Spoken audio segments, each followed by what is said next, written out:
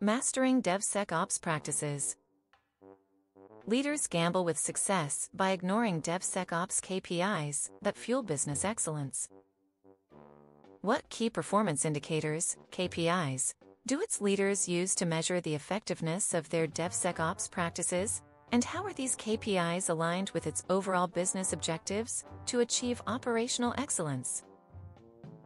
Measurement and evaluation are crucial aspects of DevSecOps practices, as they enable organizations to assess the effectiveness of their initiatives and make data-driven decisions to achieve operational excellence.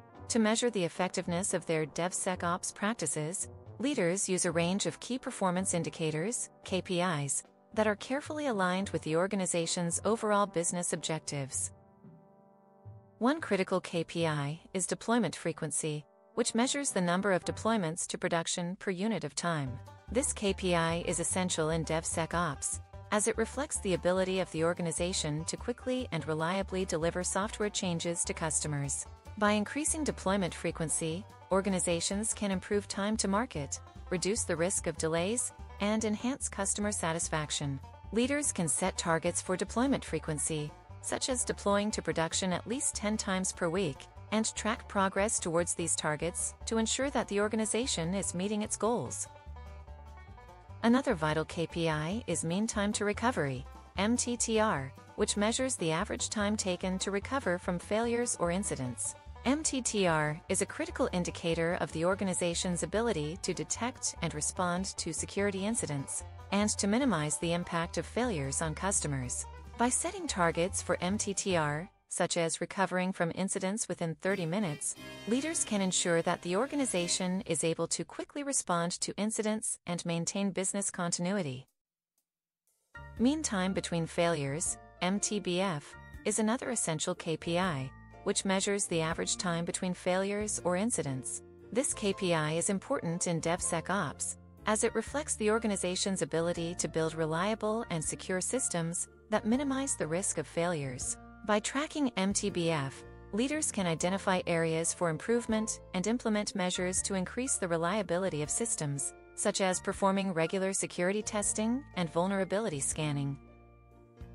Change failure rate, CFR, is another KPI used to measure the effectiveness of DevSecOps practices. CFR measures the percentage of changes that result in failures or incidents.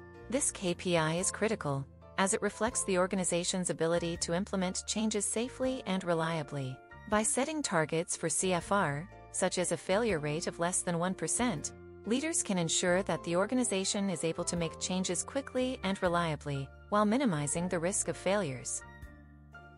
Leaders also use KPIs, such as defect density, which measures the number of defects per unit of code, to assess the quality of software changes. By tracking defect density, leaders can identify areas for improvement and implement measures to increase the quality of code, such as performing regular code reviews and tests. In addition to these KPIs, leaders use lead time, which measures the time taken to complete a change from ideation to deployment, to assess the efficiency of the software delivery process.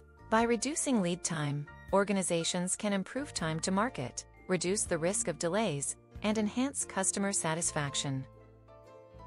To ensure that these KPIs are aligned with the organization's overall business objectives, leaders use a range of techniques, such as goal setting and prioritization.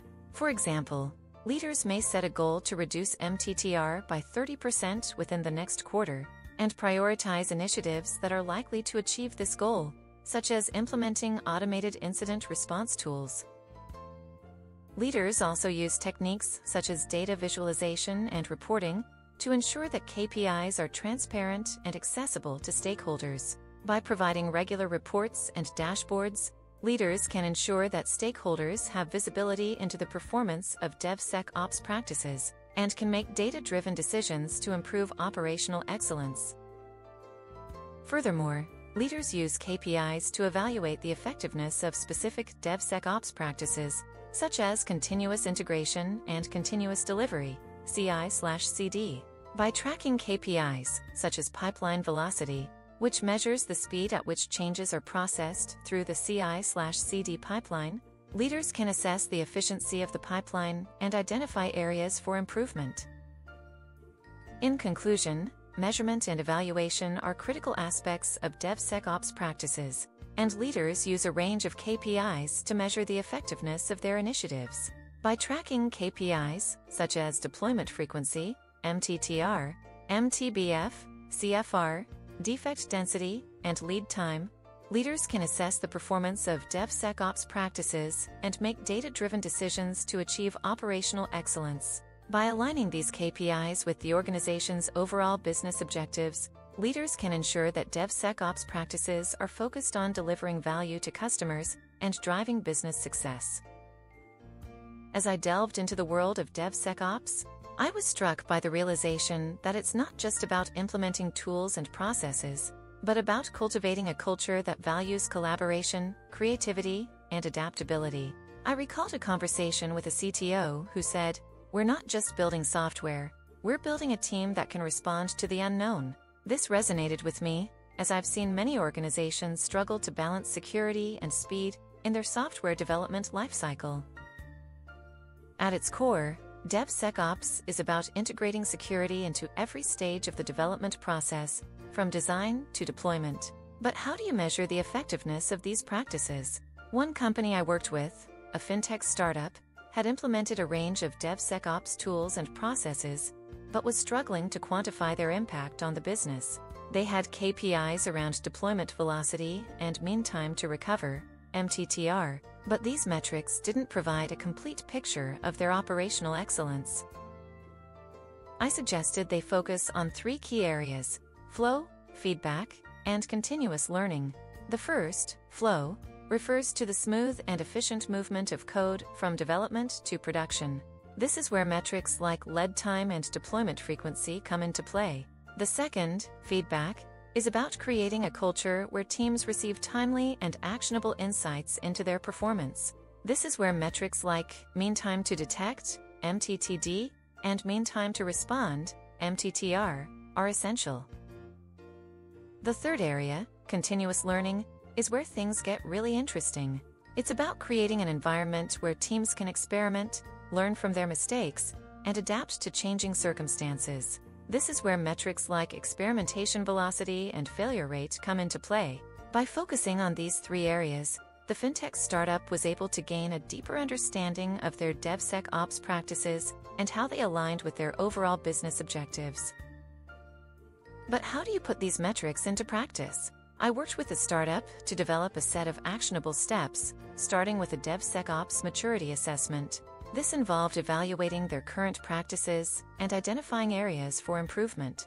We then prioritized a set of key initiatives, such as implementing automated security testing and creating a continuous feedback loop. One of the most effective strategies we employed was a game day exercise, where we simulated a security breach and observed how the team responded. This exercise revealed areas where communication broke down and where additional training was needed. It also highlighted the importance of having a clear incident response plan in place. Throughout the process, I was struck by the importance of collaboration and creativity. DevSecOps is not just about implementing tools and processes, but about creating a culture that values experimentation and learning. It's about giving teams the autonomy to make decisions and take calculated risks. It's about embracing uncertainty and adapting to changing circumstances. As I looked back on the experience, I realized that measuring the effectiveness of DevSecOps practices is not just about KPIs, but about creating a culture that values operational excellence. It's about fostering a sense of community and shared purpose, where teams are empowered to respond to the unknown and adapt to changing circumstances.